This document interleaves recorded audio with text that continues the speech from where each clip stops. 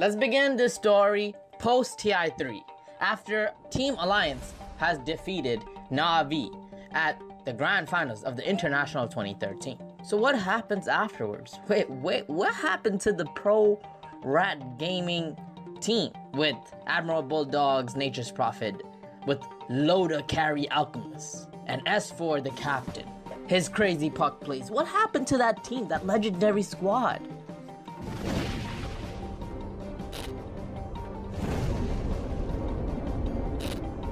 The same squad would head into the International 2014, only to come up short. They weren't able to defend it successfully. In fact, Team Alliance and Navi would perish away. Alliance would place 11th to 12th at TI4. Now what would happen henceforward? Now that's the real story.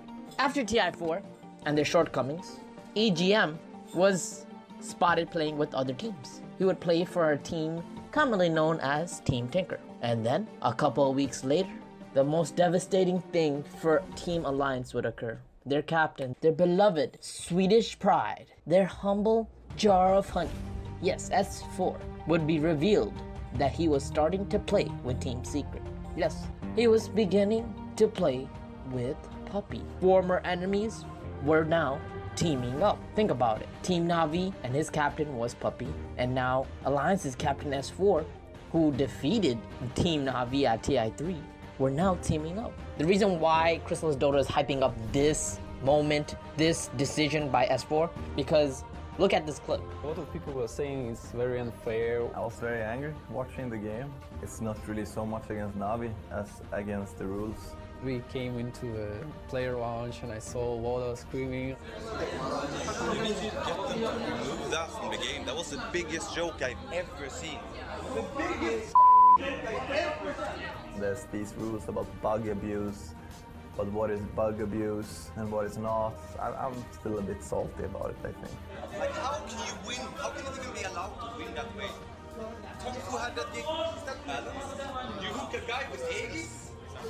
Here we basically see that Loda truly hates Team Navi, especially what they did by abusing the Fountain Hook glitch and winning a tournament matchup. So Alliance and Team Navi were pure enemies. They really hated one another. However, despite that anger, this rage, S4 teams up with Puppy. So it is a big deal. It's a shock to the Dota scene. It's like Kevin Durant joining Golden State Warriors after he was destroyed by them. It's like going to team up with your enemies. Kind of weird, right? Anyways, we'll go back to the video. What about like puppies?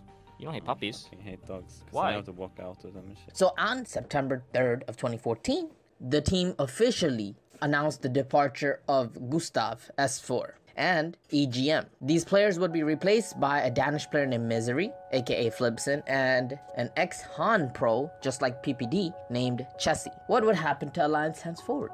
They found some success with the roster, placing 3rd at the WCA 2014. However, another devastating thing would happen to this team. Chessie, who they just recruited that year, suffered an injury on his back, and this prevented him from playing completely. Then, this eventually became a domino effect. The team started to slowly break apart. It's just like another person's teeth as it ages. It slowly decays away. This was a period of time where Team Alliance felt constant instability.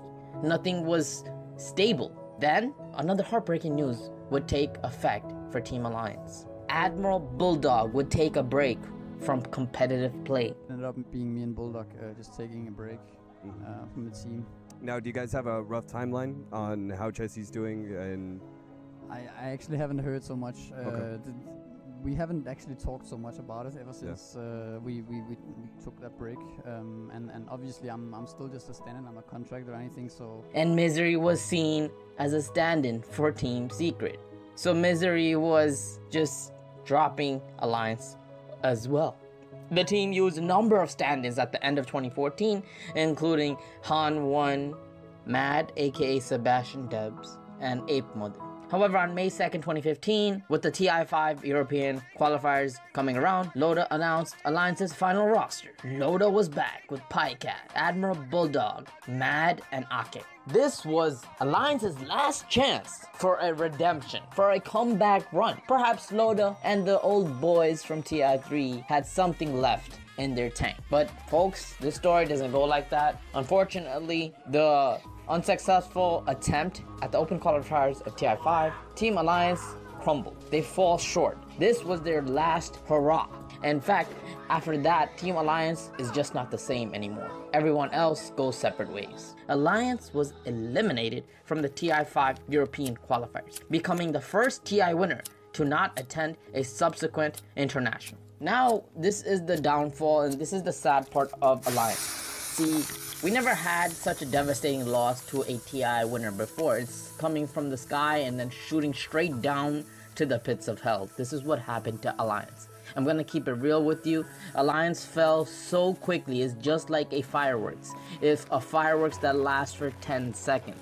And it's so bright, so lit, so beautiful. And then when it comes down, it's complete darkness. This is what happened to Alliance. If you guys are wondering what's happening to Admiral Bulldog, what's happening to Loda or S4, just subscribe to this channel and I'll keep you updated. I'm gonna tell more stories as the days progress. Until next time, this is Crystalis Dota out.